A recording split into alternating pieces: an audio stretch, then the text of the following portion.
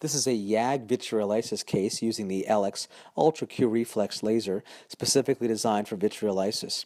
Here we are visualizing a large Weiss ring in the middle of the vitreous, and using the coaxial illumination of the laser, we are able to visualize the lens all the way to the retina to give ourselves spatial context. In this case, we see the large Weiss ring in the middle of the vitreous and the retina not being in focus, thus allowing us to feel comfortable firing the laser. Coaxial illumination is key in this case because it does give us that spatial context that we need. Coaxial illumination allows the red reflex and allows visualization of the retina because the aiming beam, the laser, the illumination tower, as well as the oculars are all on the same optical pathway, thus giving us the needed spatial context for this procedure to be done safely and efficacious.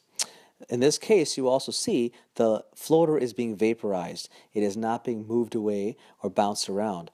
We are mechanically breaking it apart as well as vaporizing because there is a plasma reaction. It's also a non-linear rise in energy as you increase the energy on the laser. Therefore, increasing from 5 to 10 millijoules does not double the amount of dispersion of energy. You also notice the opacity is staying very close to where the plasma energy is being fired, not scattering far away. This is also due to the improved efficiency of this laser using a narrow Gaussian 4 nanosecond pulse.